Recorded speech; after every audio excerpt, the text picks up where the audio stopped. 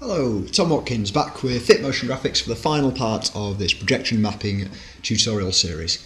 So what we're going to do today is try and show you how you can project onto absolutely any surface by replicating the position of the projector with the camera in your 3D software. So we'll start off in Resolute, but all we're doing here is making ourselves a template to work around. So I'm just going to chuck a couple of clips and effects and sources in, so we'll go with that line spin again. Chunk that up a little bit and make that spin round by itself, and we'll also just go with a solid colour as well, so just so we've got some different clips to play with. And as we're doing this, I'll show you another nice little tip, possible way of doing this output mapping.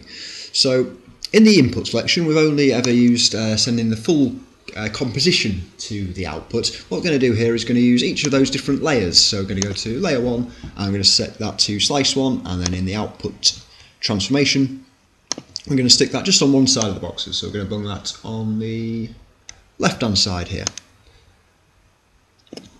So I'm not going to be anything like precise on this one because it's a 5-minute job and we're trying to keep the tutorials under 10 minutes, so I'm just going to chuck this anywhere near the area just so you know what I'm talking about. So drag that one over there, and that's as precise as you're going to get out of me today. And we'll do another copy, stick that one over there. So they're just on the left hand side there. We're going to go back into the input selection, and that's made a copy for each of those slices to go to each of these slices. And we're going to make a new one, and that calls itself slice 2, which is good. And we're going to use layer 2 for that. So that's those spinning lines. So back into the output transformation, I'm going to stick that on the right hand side of the boxes. So again, drag and dump, click and drag, get those somewhere in the ballpark that we're looking at. So copy these again, duplicate that over, control dragging that down, and again right clicking, duplicating and control dragging over there. So I've got a third slice as well. This is just going to be a wafer thin only. I can't see much of this, but we're going to do that with the layer 3, and that's just that big red solid. I'm going to stick that on the tops of these. So let's go with that corner there, and you'll barely be able to see this because the angle's really slight with the projector, but it does just help us when we're trying to model this shape in a moment. So duplicate that, push that one down, and then another copy that would stick. Don't know what's happening there. That wasn't the plan. But yeah, so another copy of that one, and we'll stick that over that one. So take your time, get in here, line up the corners perfectly, but you don't want to watch me do that, so we'll just bring up one that I've made earlier, and that's what we're aiming for. It's just map out just so we get an idea of what the projector is seeing. I think the first time I did this, I was just kind of making it up. I think I just put my camera, my phone in front of where the projector was, took a picture and sort of did it that way. So there's different ways you can do it. This obviously will give you quite a precise idea of what the projector is seeing. So I'm just going to full screen that out. I'm going to get a screen dump of that, so that's Control Alt and print screen. That's because we've got these dual monitors. I think you have to press Alt there as well, I'm not entirely sure. And bring in Photoshop, make a new page there, so Control N. So that's the size of the clipboard, that's fine, and we'll paste that in with a Control V, and zoom in, Control Plus, and we'll bring up the mask with the letter M, and we'll just chop out the just the black area there. That's what the projector's seeing. So copy that, these Control C, make a new page, Control N, I'm going to make that PAL, which is the size that all the videos that I'm working at are. So make that PAL, okay that, whatever, and paste that in with a Control V, and we'll adjust that with a Control T. So dragging that to the edges. So now what I've made is a PAL dimensions still image of exactly what the projector is seeing, if projectors see things. So I'll save that out, and then we're going to take that into Cinema. I'm going to try and replicate that exact shape in there. So save that, and we'll go and try and make it. Good, so we've got our reference image, and we're going to try and replicate that in Cinema. So I'll bring in a new material, and we'll stick that, the image we just made, make it on a background. So I'll bring that up here, background's in there, and we'll drop that on there just so we know what we're aiming to make. But we don't need to see that right now. What we're going to do is push some cubes about. So bring one of those in. I'm going to make this the same size as the boxes that I own. I'm going to times everything by 10 though, just to make it so it snaps a little bit easier. So the 45 centimeters in reality, I'm going to make those a lot bigger just so everything snaps a little bit easier. I'll bring these settings down, just don't need them to be that big. So I'm going to rotate this by 45 degrees before I start moving anything else about, just a bit easier to work out that angle, and I'll make a couple of copies of that just by control and dragging down. So middle mouse button brings us to the different views. I'll zoom out a little bit, and number 1 button push that up, and I'll just move these boxes about. So one over here, drag that down to 45 over there. This one will drag forwards this way, and then the middle mouse button brings us to a different view, and we'll push this cube up in there.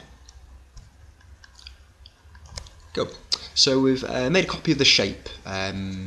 So all we need to do now is put a camera in the same place as we've got the projector, and we're pretty much done. So I'll zero all these out, so nothing for all these. And what I'm going to do is actually got a measuring tape out and just measured the distance between the camera and the boxes, the projector and the boxes, sorry. So we're going to match those settings here. That came to about 4,300, and off the ground it was maybe about 12, and it's also a little bit offset to the side, so stick 500 there. And I don't know where that's put that. Oh, sorry, that's minus 43. That's a little better. So that's a lot better. And we just need to adjust the tilt and rotation of these as well, so bring that down, bring that there, and we're looking straight at those boxes. One problem with that though is the focal length, and this is a bit of a mystery to me. I'm still yet to figure out exactly what's going on here. Obviously everyone's projector is different, you can zoom your projector into different lengths, so I'm guessing about 50 there, and then we can tweak these to try and get that lined up a bit better. So push that in a bit, and that's probably about right. So bring the background back up, and we're not far off there. So what will help us out a little bit here is a new material, and I'm just going to stick a bit of transparency on that. So put that on there, just bring that down a little bit, and I'll put that on the boxes, and that means we can just see the reference material and the boxes we've made as well. So we're just going to try and line these up. So I want to try and keep these pretty close, so the number 1 button will actually move stuff about. What we want to do is try and not press that too much, because that's going to set these off. So number 3 button, angle it, and just bring this down a little bit. I'm just trying to line these up as close as we can get it. So again, tweaking these to get it lined up, and it's, again, the longer you spend getting this, the better it's going to look, the less adjusting you'll have to do in Resolume. But we've not got all day, so we're going to stick with something that's near us, and that's looking okay to me. These numbers are pretty close to the measurement that I got with the measuring tape, so we're going to stick with that. And I'm just going to stick a quick material on here, just so it's got a bit more interest, so when it is spinning around, we're seeing something a bit more interesting. So I've just got a simple image there. I'll drop on there and we'll get rid of that transparency. Okay, so maybe zoom in just a tad there, all good. So I don't need to see that background image anymore. We'll set all these cubes to have a little spin round. Again, we'll bring this down to just 1 second, and we'll stick a keyframe at the beginning, jump to the end, and we'll spin those round by 90 degrees, so that'll end up at 135. So there's our animation, there's our boxes. We'll set that to render, we'll bring that into Resolume, and we'll be able to start to wrap this up. Great, so we're almost done then. So I'll bring in that clip, wrap us up, put that in there, and I'll just pause that at the beginning. So I would normally put that clip into After Effects just to make a couple of, maybe colour correct it a bit and set it out in the right codecs, but for now we'll just bring it straight into Resolume just to finish it off, and we'll make a couple of tweaks in that advanced output just to get it lined up just dead on. So can add a couple of points there.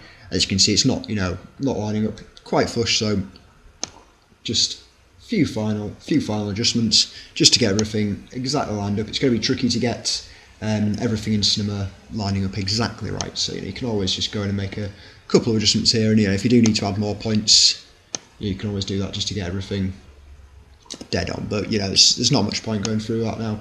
We can get the general idea with this. So let's close that out, and we'll minimise the screen cap there, and we'll press play on that, and there we go.